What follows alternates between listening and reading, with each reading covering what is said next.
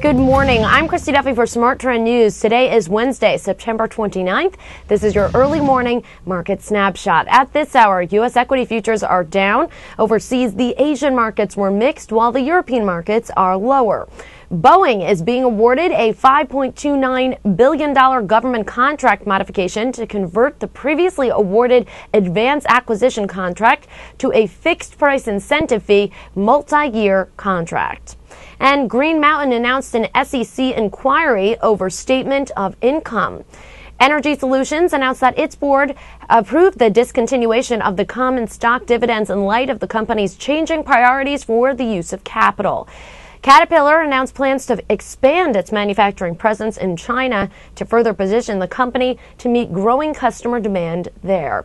I'm Christy Duffy for Smart Trend News. For more news and market analysis throughout the day, make sure to subscribe to our YouTube channel. That's Trade the Trend. Also visit our website, tradethetrend.com, for more headlines.